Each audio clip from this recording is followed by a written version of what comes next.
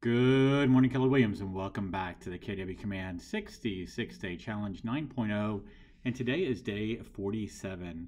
So I apologize on the delay in getting this video out to you today. I'm at Mega Leadership in Dallas, but hopefully you'll forgive me, and we are going to put a bow on the Reports applet, taking a look at the text and email tabs and the tracking that we can do from within. So let's go over to our bar and line graph, the 8th icon down, and we've seen this screen before. We're going to dive into these last two tabs. The first tab we're going to go to is the email tab. Now this is our email metrics tracking tab, and by default when you first come in you're going to see the current month. Across the top you're going to see that there are 4 different tracking metrics. So it's tracking campaign based emails, smart plan based emails, one-off contact based emails, and then other. To be honest with you, I'm not sure what other tracks. And yet, you can see the 4 different types. Right now, we know if there's a little downward caret icon, that's a drop down. It's tracking all applets, but we can also go in and track in campaigns, smart plan, contacts, and others independently of one another. It's going to tell us what month we're currently on. And then if for any reason, KW Command provides our KW agents with 5,000 free emails in total per month through Command. There's no rollover. It is 5,000, use them or lose them. But if you for any reason need more than that, you can click on the upgrade plan button. That's going to take you into the marketplace and allow you to purchase additional emails should you need them.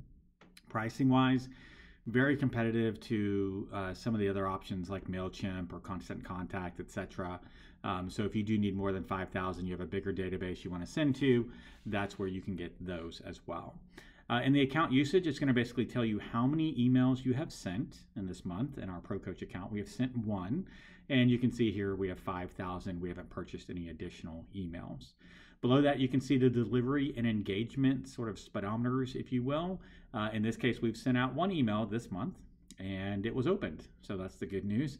You could also see if for any reason it bounced back as undeliverable. If there was a link inside of the email, did anybody click on it? Were there any replies to your email, and were there any unsubscribes? So you can see that a little bit better. In March, we sent out a series of emails. I think this was our ICA renewal to all of our agents here in the Pro Coach account. So you can see 536 emails were sent. You can see that both here at the top and then down below. Undelivered, only 1 bounced back. You can see 400 were opened. 6 were actually clicked on. None were replied to, none were unsubscribed. If you click on the View Details button, it's going to give you a box that will tell you the actual consumer or contact's name. Actually, it tells you the contact's email address. It doesn't tell you the contact name. It tells you the contact's email address and then what actual item. So whether it was a one-off email or a smart plan. I'm not going to do it right now because those are actual contacts and I don't want to show any of the email addresses or contact information for our actual agents, and YouTube doesn't like that either, so we'll leave that alone and not actually show that information. But down here at the bottom, you've also got the marked as spam indicator. This is something that's really important to pay attention to. You don't want to go over 0.1% of your emails being sent out being marked as spam. That can start to get your emails undelivered. It can start to make sure that your emails are delivering to a spam inbox. It can also cause some issues on the KWI side. So if you do start to get into that on watch or on alert amount, then you may end up getting an email from KWI suspending your use of command mail until you watch a video on best practices for sending out emails. And then once you've submitted that information, they will release that or basically let you go back to emailing. But bottom line, you want to deliver emails of content that have value in small batches. You don't want to send out 20,000 emails with 0 value, that kind of thing. So just be smart about the emails that you're sending out. You've also got the texts and calls tab. It's really more text than calls. This is really tracking your Twilio credit usage. So you can see right now, Twilio credits roll over month to month for up to 12 months. So in this Pro Coach account, we've got a whole lot of credits that we're sitting on. I might actually make some changes to our account based upon that. And that's something that you all can look at as well. How many credits am I truly using? Are they rolling over? Do I have a stockpile of credits? You don't ever want to cancel your Twilio actual account, but you certainly can go down to the extra small, which is 300 credits per month. Use up some of those stored credits and then maybe go up in size if you need to. So right now, this month of May, we have used 941 credits. We've sort of talked a little bit about Twilio when we were looking at contacts and sending out text messages.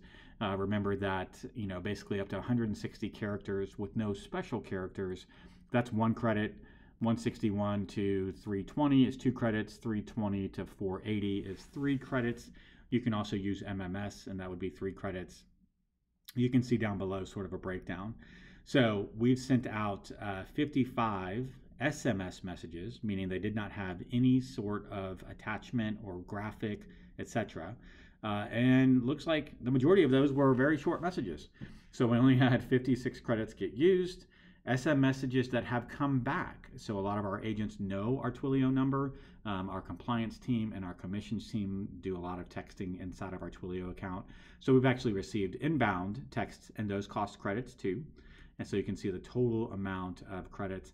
And then oftentimes we'll send out messages to smaller groups like our ALC, our top 20%, things like that, letting them know about events that we're holding, masterminds, etc. So you can see those are our MMS messages. Those are automatically by default somewhere in that range of 3 credits, typically 3 credits per MMS message.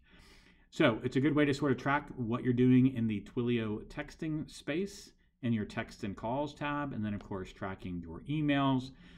This is also a great option if you wanted to do some additional lead follow-up. Like if this was a true, and again, this is our Pro Coach account that we use for our agents, but if this was my production account and I wanted to follow up with people, I would probably start with the 6 people that have actually clicked on things inside of my email.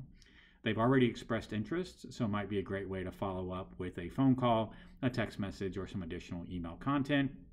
I might go through and kind of keep an eye on the undelivered and unsubscribe, potentially remove those people from my database or change their address, their email address if something's wrong.